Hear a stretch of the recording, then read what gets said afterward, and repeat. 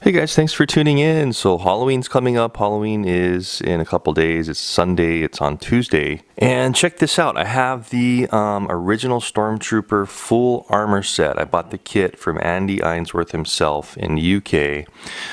This is the kit. This is the helmet of it. The full kit. Let me just pan over here to this really messy house. You see the StormTrooper over there in the corner there. Let me zoom in a little bit. It's kind of just on a PVC statue. But anyway, today is going to be all about installing this amplifier kit in the helmet.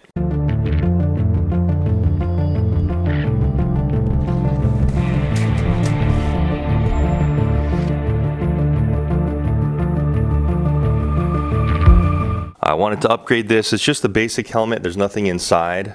There's no sound system inside. You can see there in the bottom. I just went ahead and put in like a hard hat little bracket in there to hold it on my head a little better. But I got this amplification system. I wanted to share this with you guys. It's basically a mic system where the sound actually comes out of the Hovey tips. You replace the ones that come with the original kit. This kit here is actually from a member of the 501st unit. You know, there's basically a following for StormTrooper guys costumes, and this guy here, his name is UKsWrath's is his call sign, and his name is Anthony Job, and I guess he's part of the club here with the 501st unit that go around the U.S. and all over the world, I guess, and do their performances and their trooping stunts. But anyway, he sent me this. He makes this, and it's a whole kit. It's got the amplifier, it's got the microphones that come out of the Hovey tips, like I was saying. It's got the COMM set where it's pretty cool.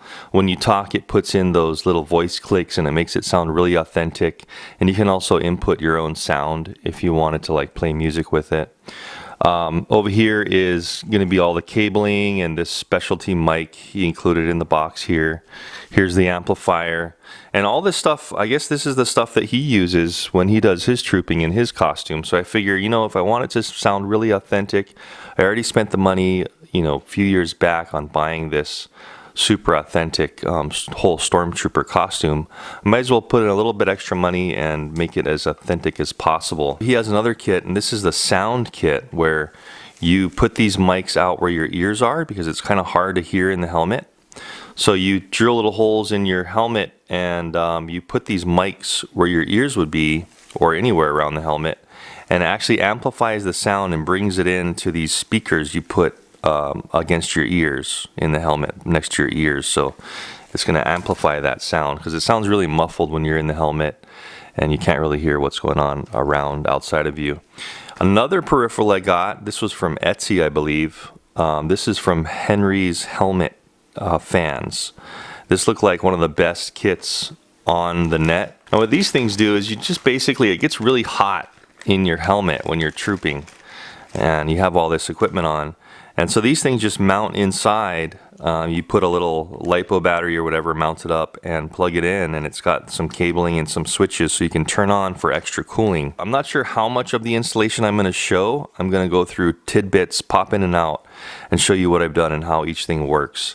And just, you know, basically the important parts of the installation. So, and then when it's all done, we'll go ahead and test it out and see how it performs. So let's get started. Okay, so it does come with a step-by-step instruction sheet here. So I'm just going to follow this along. And the first thing I need to do is take off my original Hovey tips and make room and mount the Hovey tips with the speakers inside.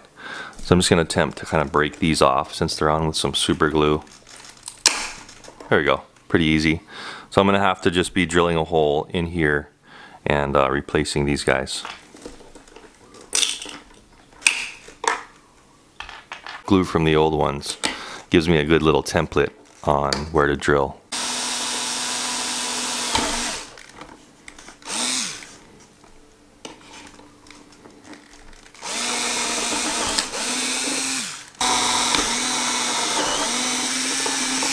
Okay, so really easy since these already have JST connectors on them.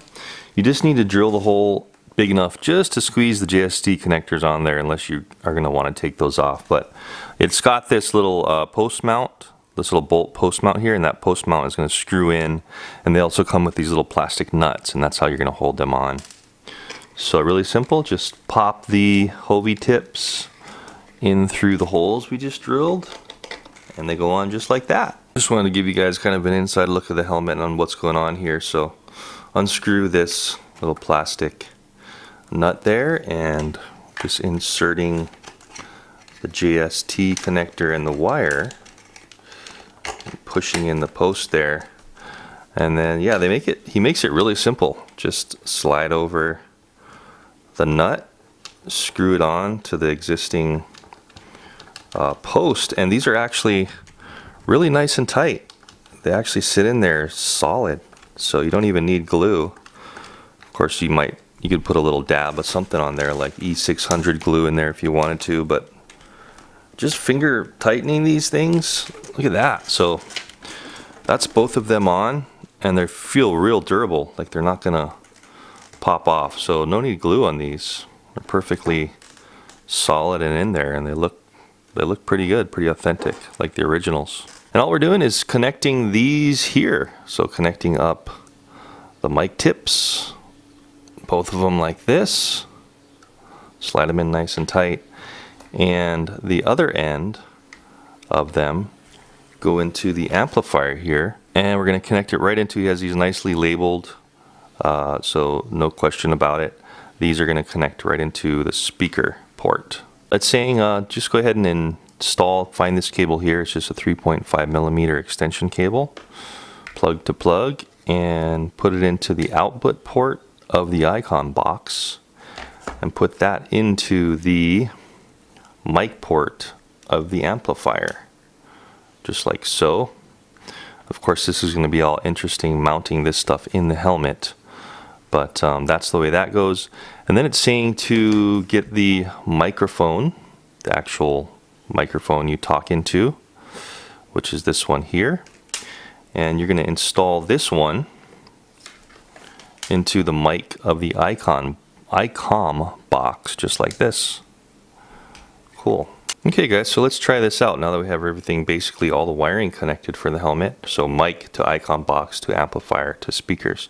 So everything's hooked up. Let's go ahead and give it a try. I'm just going to speak into the mic here and see how it sounds before we start putting stuff in. Test 1, 2, over. Wow, so it's basically including that mic click, and that's what's so cool about this icon box is when I talk, test check over. So did you hear that? So it inputs the authentic sounds of mic clicking and static and stuff in the radio, and it does basically a random run through of each one. If I do another one, the Death Star plans are not in the main computer. So you see how it does random stuff? Look, sir, droids. Awesome. So this is going to be so cool. And that's just about full blast on the microphone and the speakers. And you can see how I'm talking here and I'm holding the mic away from my face, and it's not picking me up. So you have to have this right up against your lips, this little phone mic here, for it to work. Just realized that my camera mic wasn't facing the helmet. So let me face the camera mic to the helmet. Turn this thing on again so you can hear how this sounds. Look, sir, droids. The Death Star plans are not in the main computer. 10-4. These aren't the droids we're looking for. Move along, move along. Another feature in the box is this push to talk button here. It's just kind of shrink wrapped in some shrink wrap here to keep it a little bit more waterproof and sweat proof, and to stick it in your hand somewhere. So instead of it picking up and automatically starting to output and amplify your voice, you can also just plug this into the PTT port on the icon box here and push this to activate it. So let's try that. So I have that hooked up. I'm going to turn back on the amp, and let's see if when I talk into check 1, 2. Yeah, so this mic is not picking up now. And let's see when I push this and talk. 10-4, over. So nothing's happening. I'm not getting any click until I let this button off. So if, say, you're in a noisy area or something, whatever it may be, and you need that manual control, you go ahead and push this, and it won't make the clicks until you let it off. 10-4 over. So right when you take off your finger, check 1, 2, it makes that automatic voice static click. Pretty cool. Okay guys, and the cool feature about this one is you have the auxiliary input. So just went ahead and plugged in a two-way 3.5 jack. One's going into the auxiliary and one's going into my phone. You could use any device for this. Right now I have the TK chatter on, StormTrooper 501st costume loops for backdrop soundscapes. With this one here, it kind of like leaves space in between, so it's kind of authentic, like radio chatter. So kind of cool, so you can talk.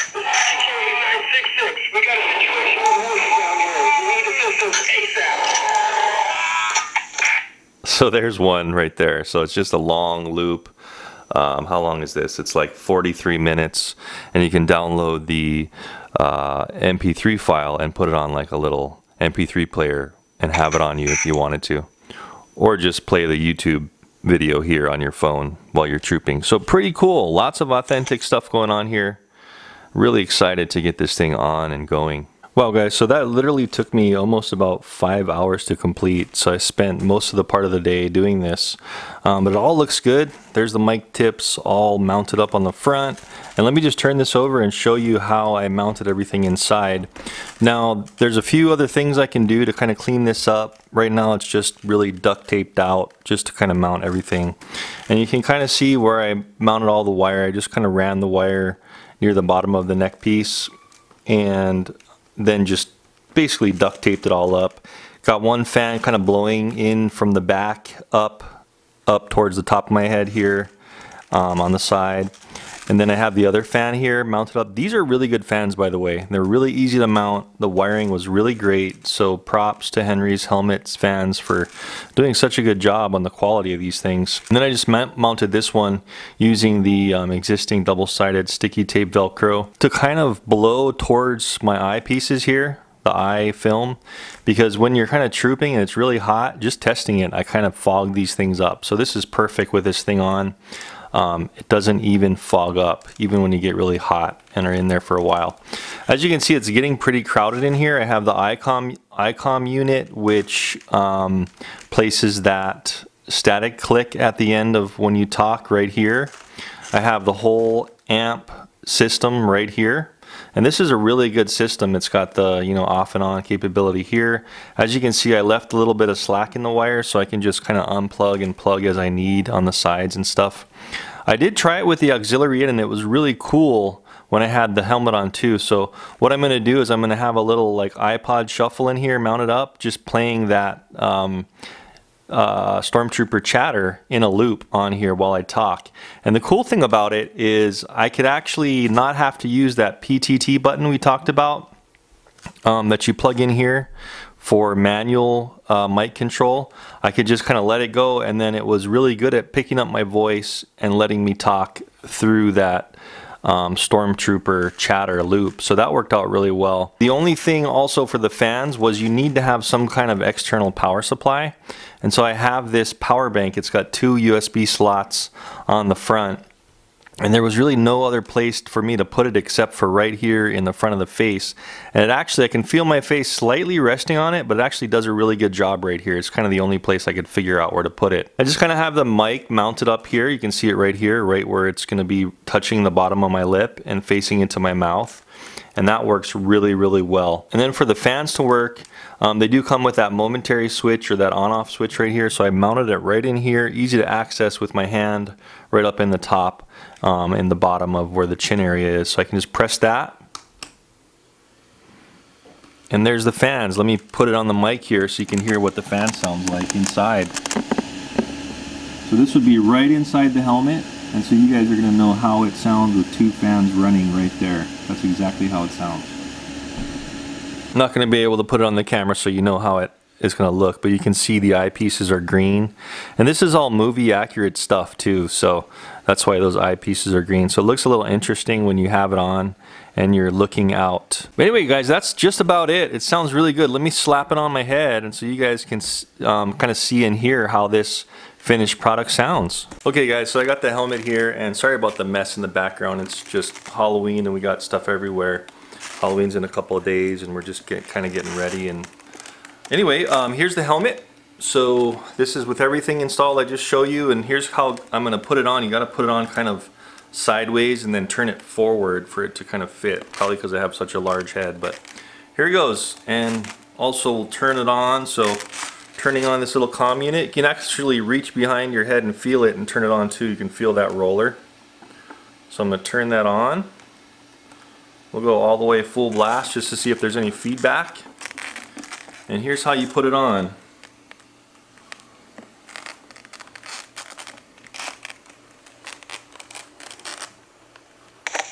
There we go. There we go.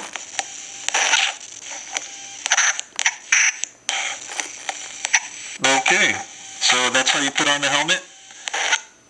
You can see how I had to kind of turn it and then put it on my head, but everything's feeling really good. And you can feel that, you can hear that ICOM unit. After I talk each time, that ICOM unit puts out the static burst. So it's sounding really good. And it's going to sound even better when I do put that little iPod shuffle. I'm just going to put it in right next to the ICOM unit and where the input is, or actually the amp. And that chatter will be going while I'm trooping and talking, so that's going to be really cool. And fans, there's a little bit of fan noise, like how I showed you on the microphone there. And the reason why it sounds so distorted is because I have the thing so close to my mouth. So if I was to kind of work the mic around a little bit, it wouldn't be quite as loud and raspy, but the fans feel real good. I can feel that one fan blowing in front of my goggles here in the front. So guaranteed that's not going to have any fogging problems. And then the other one, I can feel it going up and over my head, and it's feeling really cool. So huge difference from not having a fan to having two fans is just amazing.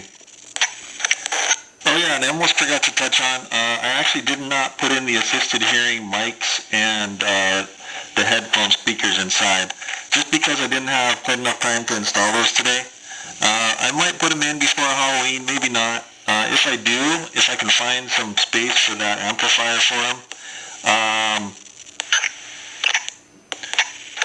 I'll definitely probably be putting in earplugs in my ears, just because inside the helmet it's so noisy with the fans and the speakers now right here that it might be kind of cool to just have sound canceling headphones in, so you can just be quiet and you can just kind of hear what's going on outside. So I'll probably be doing that.